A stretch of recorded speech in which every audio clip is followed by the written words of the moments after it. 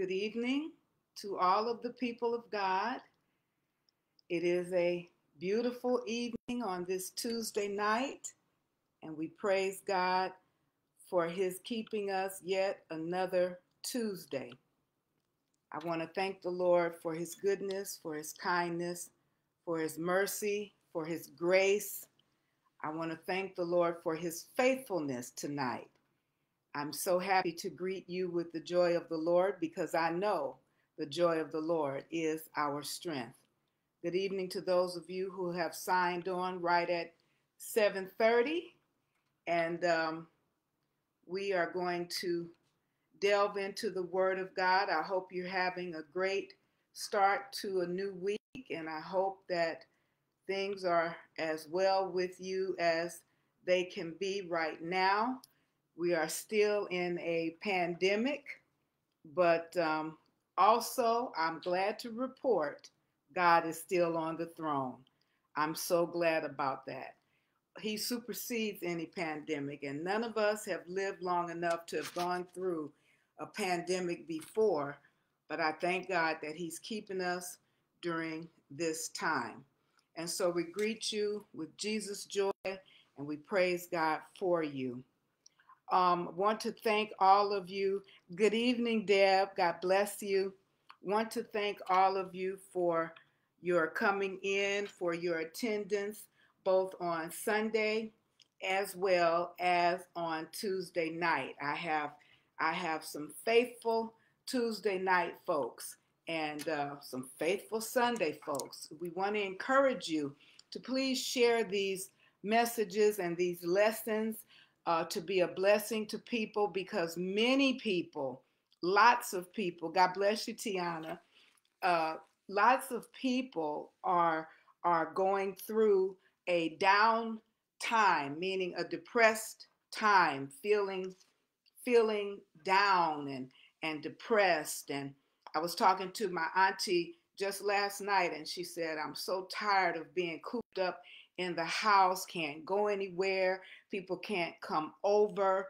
I'm just tired of this, and it just drains you.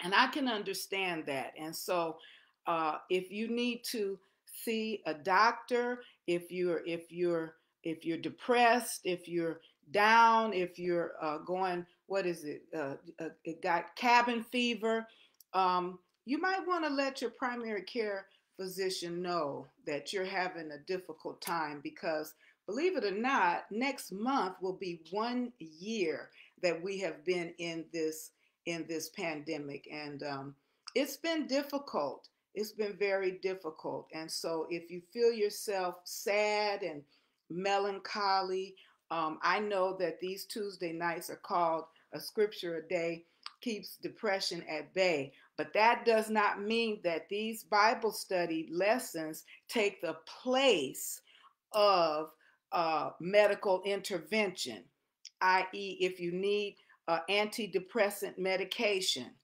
It's no different than if your blood pressure was elevated and you needed an antihypertensive, all right? And so, yes, the Word of God does, for me, keep depression at bay, but I can also say I have been, once upon a time, on antidepressants, and I'm pills, and I'm not ashamed to say that. That's what they're for. I was going through a difficult time, and I was on them for about 3 years, and then that time passed. And so I don't feel embarrassed. I don't feel ashamed. That is what medical intervention is for. All right. And so I feel no stigma with that. And I encourage you, if you're having a difficult time, if you've noticed changes in yourself, I encourage you to contact your doctor and see your doctor, because it is a challenging time. And next month in March will be 1 year. Amen. Amen. I want to thank you all for coming on, and thank God for each one of you. Also, I want to say happy birthday to the February birthdays. Don't want to forget that. It's not my birth month, but it's many people's birth month. And so we know that Valentine's Day is coming up, actually Sunday. And I know a lot of people born on Valentine's Day. So happy birthday to all of the February birthdays. I want to look tonight. I don't think I'm going to get to the whole chapter, but I do want to look tonight to Psalm 27. Psalm 27. And Psalm, I tell you, I have always really loved the Psalm. I've always loved the Psalms. But my love for the Psalms grew when I married my husband. God bless you, Deacon Lucille. When I married my husband, because he too is a lover of the Psalm, and he can preach. He can get stuff out of the Psalms like nobody's business. And him preaching from Psalms so often has made me take a new look and really have a new appreciation for Psalms. And so we're looking at Psalms 27 tonight, and I'm going to try to do all 7 verses. I'm not going to try to do 14. I want to say this before I read it. In many of the Psalms, the Davidic Psalms, not all of the Psalms are written by David, but many are. Many are. And it's so interesting because in those Psalms, those Davidic Psalms, he often talks about his troubles, his enemies. He often talks about the situation that he's in. And so I started thinking about David, and I was thinking about how much enemies he must have had. He must have had an awful lot of enemies. I can imagine that he did. Um, he was loved by many, but he was hated by many as well. And it's kind of like our lives. There are people who just love us, and this may come as a surprise to the people that love me, but there are people that don't like me. I don't get why, but there are people who don't like me, and I don't think I have as many quote unquote enemies as David had. I don't believe I do. I don't. But I know I can tell the people who do like me and the people who don't like me. And David's enemies were just as obvious to him. Now, some of the things that David talks about in various and different Psalms, he brought up on himself. What am I talking about? He made choices and he made, thank you, D. He made choices and don't y'all make me laugh. Joy talking about what? He made choices and got himself into situations whereby, good evening, April. Good to see you, baby. Got himself into situations and predicaments. God bless you, Sister Reed, where he just, there were some times where he just messed up. Have you ever just had to admit, oh, I messed up. I messed that all the way up. I mean, I messed that up royally. Well, there were times in David's life where he messed up royally.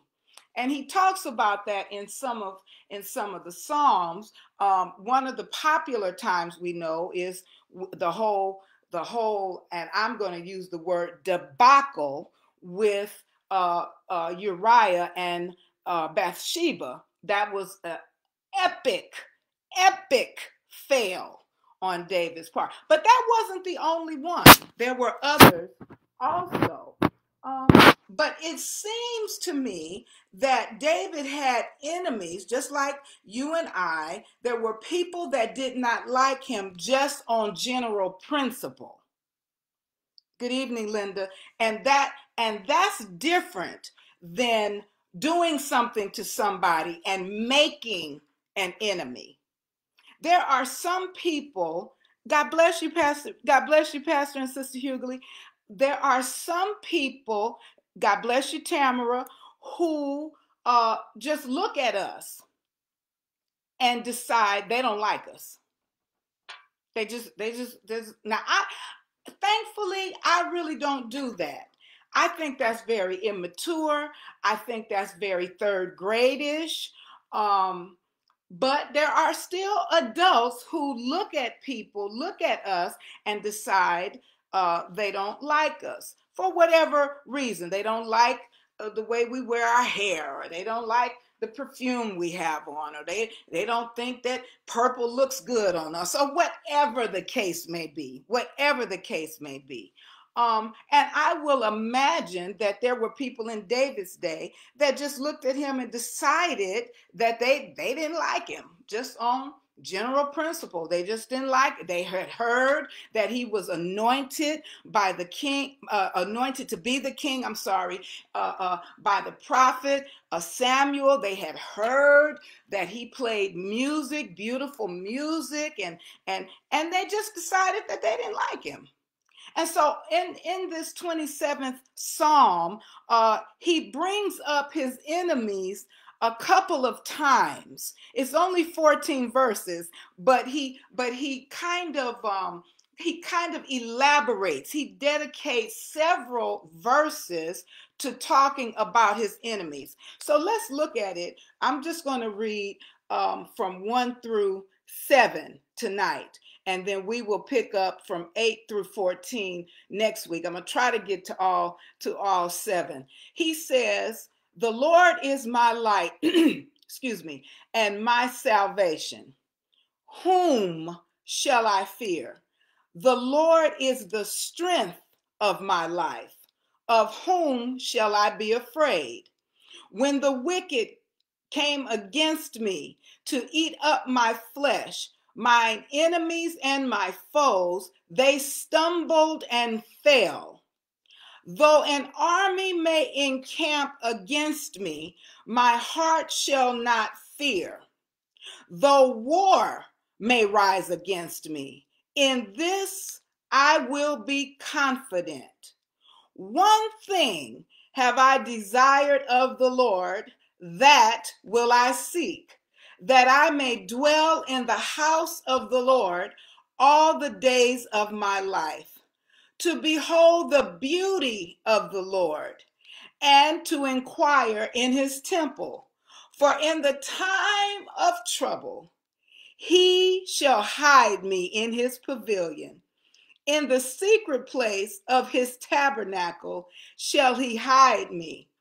He shall set me high up on a rock, and now my head shall be lifted up above my enemies round about me." I can go a little further. "Therefore, I will offer sacrifices of joy in his tabernacle. I will sing, yes, I will sing praises to the Lord. Hear my cry. Hear, O Lord, when I cry with my voice. Have mercy upon me and answer me." All right, that's verses 1 through 7. And I want to emphasize a few things and pull out a few things out of these first few verses. One of the things that I want to emphasize is that the relationship, I'm calling this who the Lord is to me. Who the Lord is to me. The relationship that you and I have with God is very personal. One of the things that I love about the Lord is he can have a relationship with millions of people, and yet each relationship is tailored to that particular individual. Nobody but God could do something like that. Nobody. It's not a one size fits all relationship. He deals with you and I based on the personality that he has given us. All right. I love that about God. We are very different. We have similarities as human beings, I'm saying. We have similarities, but yet and still we are different. We are unique in our own way. We have our own tone of voice. We have our own fingerprint. Iris is different in every single person. We are different in our own way.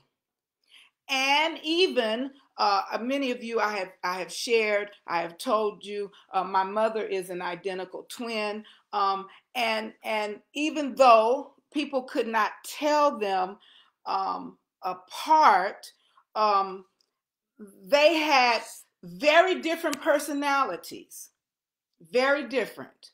My auntie was more talkative, and my mother was more quiet. But my auntie passed in 2008, and so it's interesting. I know another set of identical twins, and the one passed, and the other one is still living, and the one still living kind of took on some of the personality characteristics of the other, and that's kind of how my mother has done with my auntie. My auntie was a sweet, good evening, good evening. I hope you had a great birthday yesterday, Sister Gibson. They both are sweethearts, but they just are different. And God deals with you and I. He interacts with you and I in a different way. He's still God, but our relationships are intimate, are personal, have their own, if you will, identity. That's the way God deals with his people in general. And so that's one of the wonderful things about the Lord and about having a personal relationship with him is it's not cookie cutter. You know, in subdivisions in Los Angeles, they call them tract homes. They call them tract homes. And in subdivisions, every third or fourth house is the same on the outside. You all have seen it. Every third or fourth house is exactly the same on the outside. The inside could have a different floor plan, but on the outside, it might have a different color. But, you know, every third or fourth house looks about the same. I'm glad it was. Every third or fourth house looks about the same. Well, every third or fourth saved person's relationship is not the same. Your relationship with the Lord is based upon the personality that he gave you. Because how many of you know the personalities that we have are God-given? And so I can use, she's on tonight, I can use her. I hope I'm not trying to embarrass her, but Joy gets embarrassed really easily. Really easily. I remember, what did I fall? I stumbled on a step at another church. I stumbled. I think I was coming down. It was like 3 steps, and I stumbled, and Joy got embarrassed. But she gets embarrassed easily. I chuckled. I laughed. Now, I didn't fall all the way down, thank God, but I laughed. I know she would have died if she would have been at BTOP when I stood up and my slip fell down. My skirt fell down. She would have just died. We could have just had the service right then. But I don't get embarrassed easily. That's just not my personality. That's not my personality. There are people who are very passive and very low key. Well, I'm low key about some things. Other things I'm not low key about. It depends on what it is. So we all have different personalities. We all see things differently, and God meets us exactly where we are. And I'm glad about that.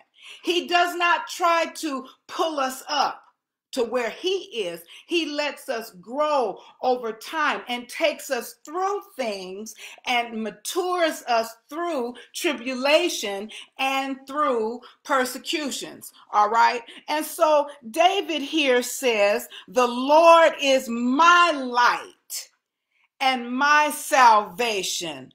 Whom shall I fear?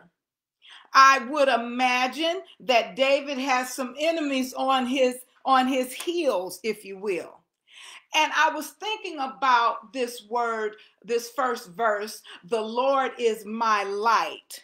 And I thought about how God gives you and I step light.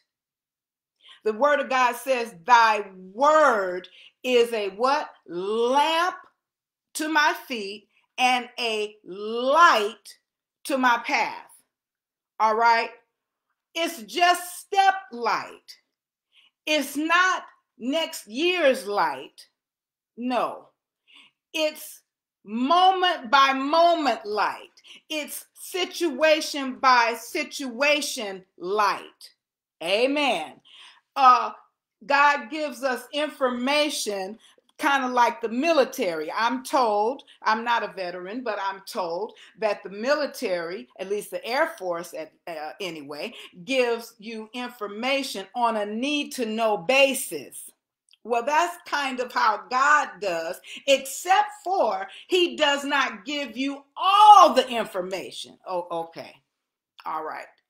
He shows you in part. We prophesy in part. He gives you a piece of it, but not the whole enchilada. All right, because it will overwhelm us if we had the whole. Can you think back on some of the things that you have come through? If God would have shown you from A to Z what you would have come through, it would have been too much. It would have been overwhelming. I know for me, it would have been overwhelming. It really would have been. But on the other side of it, I say, man, I didn't think I would be able to go through anything like that. In fact, I said I wouldn't deal with that. I said I wouldn't. Okay, I said what I would do if. And I ended up not doing it. And so he gives us step light. And so when David is saying here, the Lord is my light, I thought about a high beam flashlight. Not one of these little flashlights on your keychain. Not the app on your phone that gives light, but it doesn't give a lot of light. I'm talking about one of these high-powered flashlights. The Lord is my light and my salvation. He is my light and he is my savior. Amen. And so I came up with a few alliterations, if you will. The Lord is my illumination for my vision. That's how we could say that.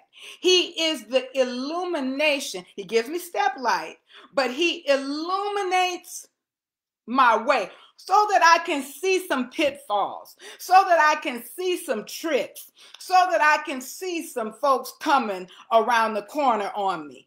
Amen. So that I can see and foresee, if you will. I can see some things before I get to them. Aren't you glad? Aren't you so glad about that? That you can see. You have some foresight sometimes. You can see the devil coming a mile away. That's because God shines a light and illuminates the way.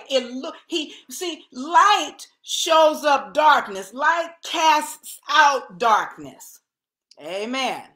And the Bible says that in God, in the Lord, there is light and there's no darkness at all. There's no darkness in him.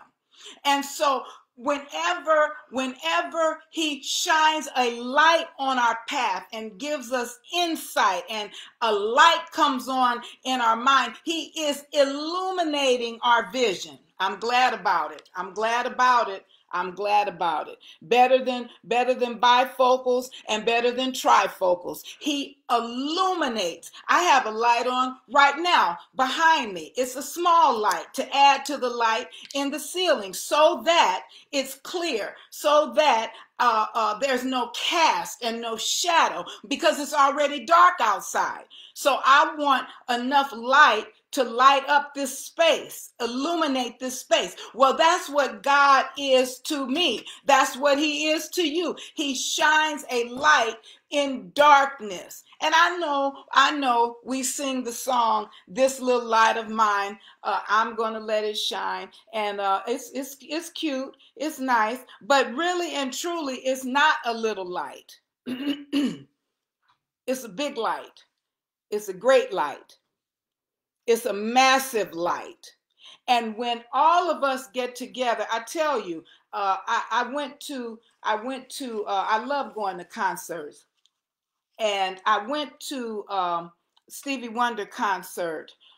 It was in fact, it probably is the best concert I've ever been to. And I've been to a lot of concerts. But there was a point at which, God bless you, Terry, there was a point at which everybody took out their phones and were waving. Joy, you were there. You remember they were waving. They darkened. Well, the audience part was dark. And it was at Cobo, I believe. I think it was, I don't know. It was downtown on the snowiest day that year, but we made it. Anyway, we all took out our phones and turned on the flashlight and to see those phones with the lights waving. And it was almost enough light in there to read something, because most people did that. And I thought about that when I was preparing for this, and I thought about how God lights up our path. He makes it lighter. Where there is darkness, he shines a beam, a spotlight. You've seen new businesses opening, and the spotlight is going all across the sky. It's just, well, you could be 30, 40, 50 miles away from that business and that light, but you can still see it. You can still recognize, oh, that's a spotlight. The same is true with fireworks. You know how far up they are, and yet and still they give off so much light, and you and I down here can see it. Well, God, he is the one. The Lord is my light, and he's my savior. He is my salvation. He rescued me. He saved me, brought me up out of a horrible pit, set my feet on a street called straight, established my going. Okay. I'm not supposed to be preaching. I'm supposed to be teaching. I'm gonna try. So he illuminates my vision where I don't see straight, where I don't see clearly. He brightens it. He gives me, if you will, an epiphany. Light comes on. You ever had an experience where you were asking God and praying, and almost out of nowhere, the light came on? You had an epiphany. Praise God. Thank you, Jesus. You got the answer to your question. You got the information that you needed to go some more. Okay. All right.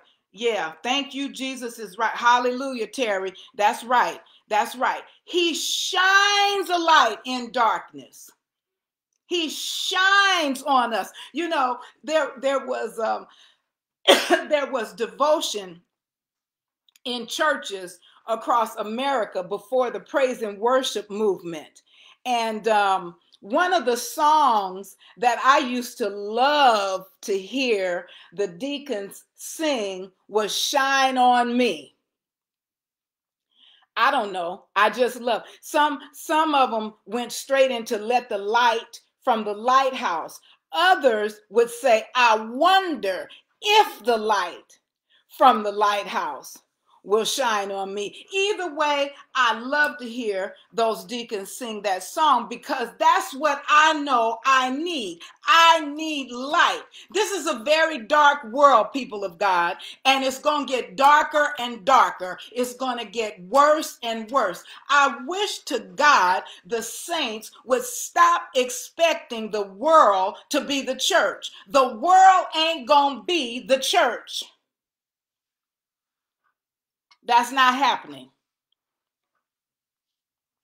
It's the church's responsibility to be the church. That's to come. Well, I don't want to. Do I need to get into this? I'm already out here. I might as well swim now. That's how come these evangelicals, particularly the white evangelicals, that's how come they're all besides themselves because they come off as acting as though the political person in power is gonna be the savior. No. Politics and Christendom, religion are two separate things.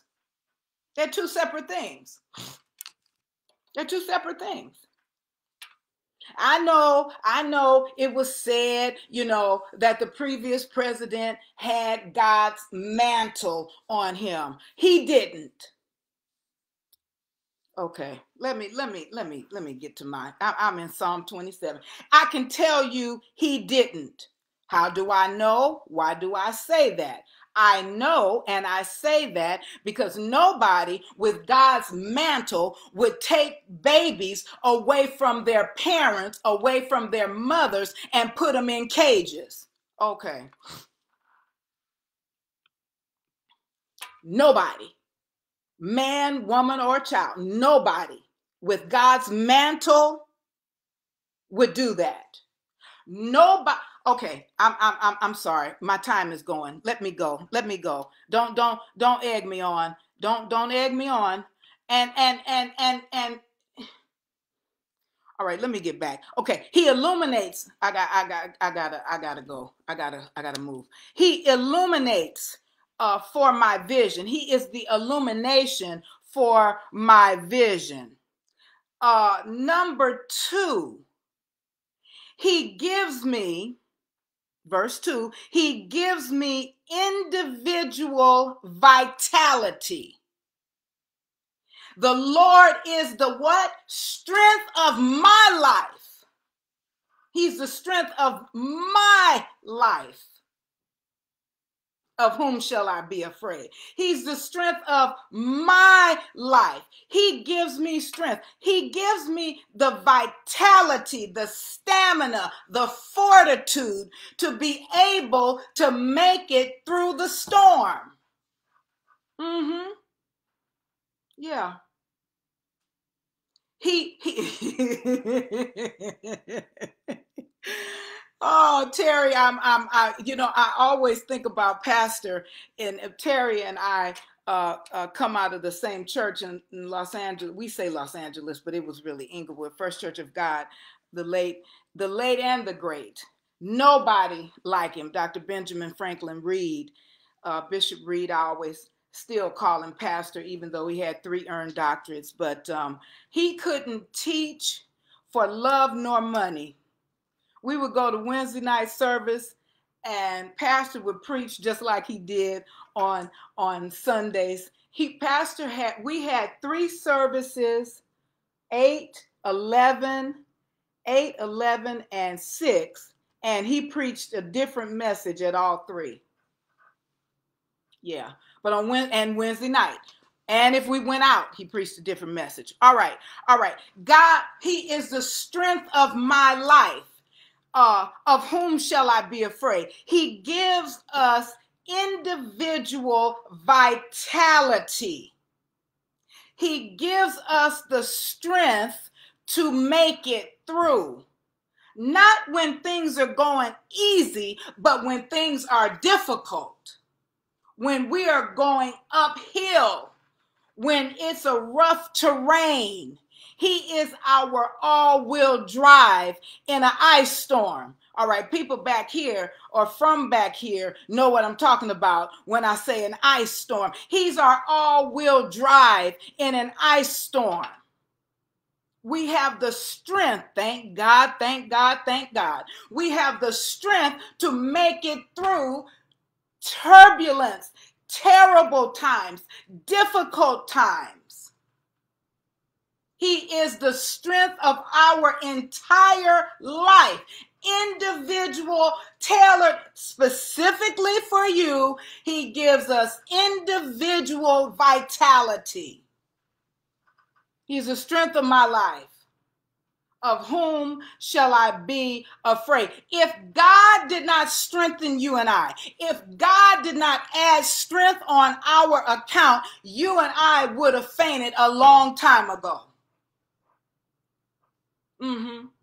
That's a good place to say amen. We would have lost it a long time ago if God did not give us individual strength, pour into our spirits individual strength so that we could make another day's journey. Oh, yes. With all of the things, with all of the situations, with all of the issues that we face, the trouble that comes our way, the situations that befall us, it's nobody but God that gives us individual vitality so that we can make it. And then number three, and that's going to take us to 8:15. Number 3, he is my insulation from venom. From venom. He insulates you and I from the poison that is designed to kill us. Oh my God. Ooh. Now that I feel like running right now, because there's been many traps set. There's been many foes. There's been people who have risen up against me. But God is my insulation from venom. The poison did not poison me. Oh, bless God's name. It did not poison me. What it was designed to do, it didn't do. Hallelujah. Not because of me. Not because I'm so great or so knowledgeable or even so wise. It's because he insulates me from the venom of the enemy. Oh, yes, he does. Thank you, Jesus. Hallelujah. Woo! He braces my fall. Glory to God. Thank you, Jesus. He helps me when I fall. He helps me when I fumble and stumble, make mistakes. God bless you, Alicia. He insulates me from the poison, the traps he helps me sidestep some landmines. Ooh, bless the name of the Lord. He helps me to go around. He keeps my foot from falling into the mud of venom and into the trap of people. Oh, yes, he does. How do I know? I can go back to Isaiah and say, no weapon formed against me shall prosper, and every tongue that rises up against me, thou shalt condemn. Yeah. People form weapons all the time. They form them all the time. Sometimes they are so methodical and so calculated. But God insulates me from, oh my God, I wish you all could see it. I wish you could see it. He insulates you from the poison, from the venom that was spewed out. You know, I envisioned a venomous snake. I don't like two-faced people. I don't. I have no use for two-faced people. No. None. None. People that smile in your face and they don't wait till you fully turn around before they're stabbing you in the back. I have absolutely no use for them. I would rather you be an overt enemy than to be two-faced. If I suspect that you're two-faced, I don't deal with you. I don't. High and by. I can't do it. I can't do it. I can't do it because those people are more dangerous in many ways than an outright enemy. A two-faced person is more dangerous because oftentimes you don't see them coming. You don't see them coming. And they stab you. They do something to you. They plot. They get in good with you enough to know your vulnerabilities and your weaknesses. And then they take and use those weaknesses and vulnerabilities against you. Yeah. Even in my family, I don't deal with them, Tamara. I don't. I'm a high and by. I can't. It's something in my makeup. I call it out. I call it out. I really do. I call it out. Just today, Lord, y'all pray for me. Just today, one of the ladies came in and they suck you in to know you, then twist. Yeah. One of the ladies came in that I know talks about me. And I said I was in another girl's office, this co-worker's office. And I said, you want me to leave out so you can talk about me? And she started laughing. And she said, no, Carm, why you say that? I said, because I know you talk about me, but it's cool. It's cool. That's cool.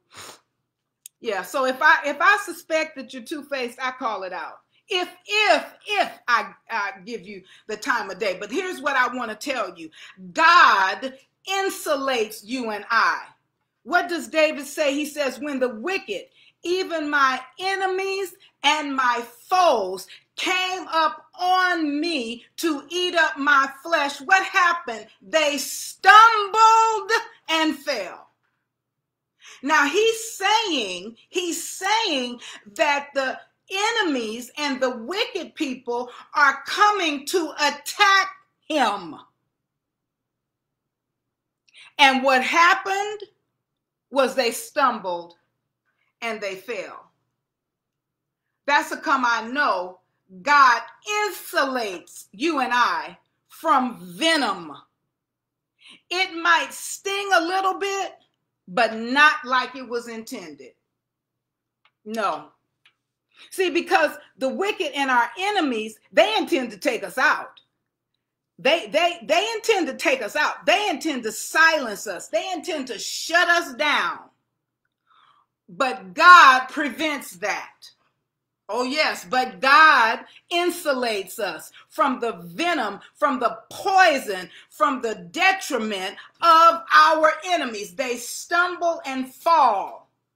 And oftentimes the pit, the hole, the pit that they dig for you and for me, oftentimes they fall in that one. They don't need to dig two because they fall in the one they dug for me.